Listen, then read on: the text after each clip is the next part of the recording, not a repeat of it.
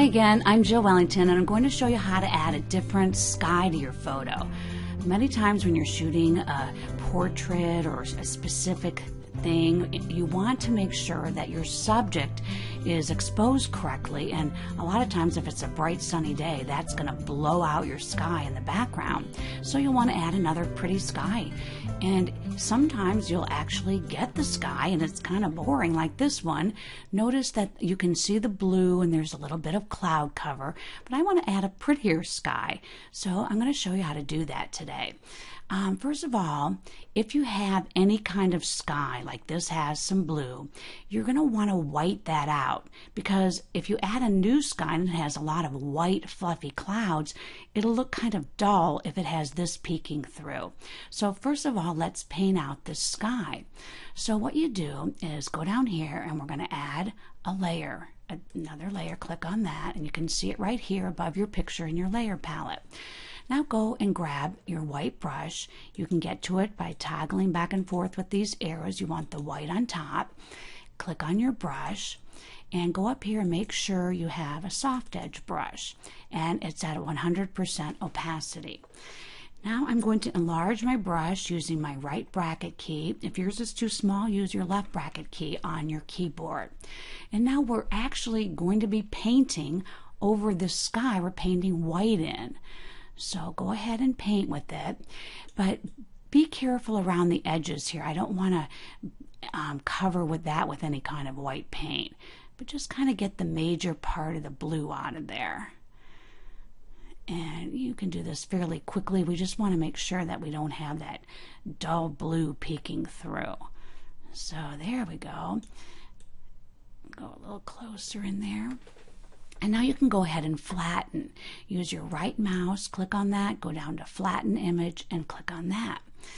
Now, every time I'm out and about, if I happen to see a pretty sky, I'll just tilt my camera up and take some pictures.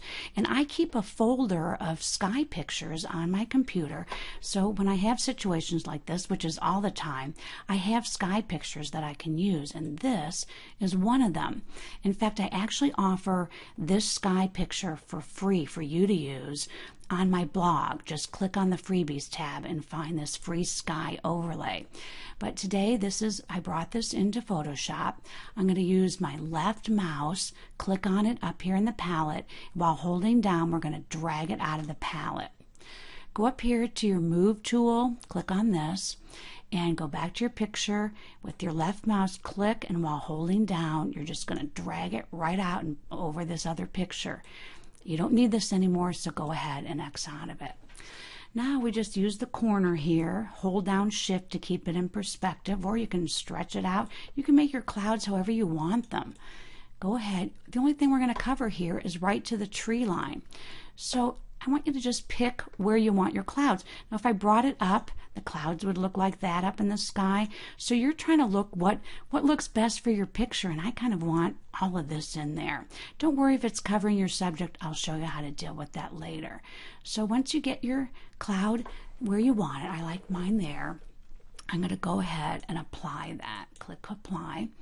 And now go up to your blend modes, right here where it says Normal, click on this. And now go down to Multiply, click on this. And there you can see it, your new sky already. It looks pretty. Now go up to your opacity, click on this and use the slider. And you can go down a tad because it might be a little bit too bright.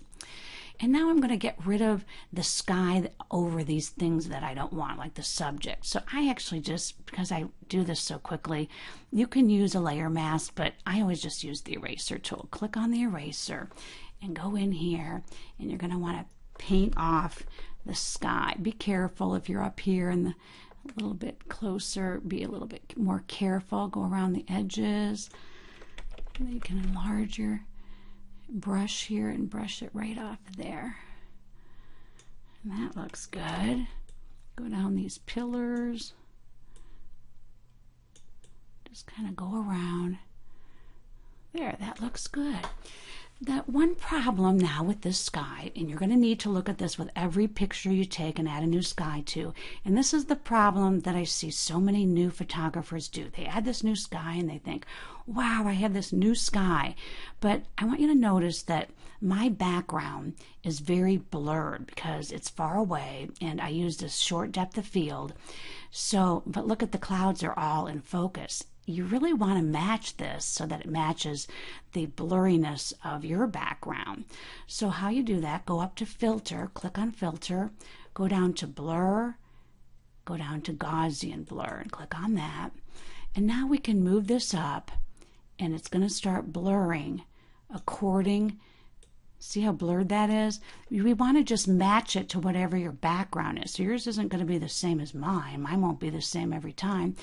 So I always want to have a little bit of that I can tell. Like if you go up too high, you really can't even see the new sky. So I always maybe go a little bit lower so that I can see the shapes of the clouds. But see how that kind of blends in with the blur of the background?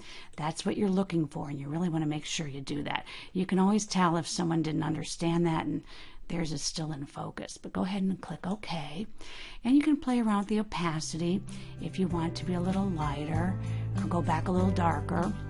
And I always add the sky before I add any kind of actions. That way your sky will be all part of your action that you play. But it is that simple to add a sky. So start adding skies and really punching up your pictures.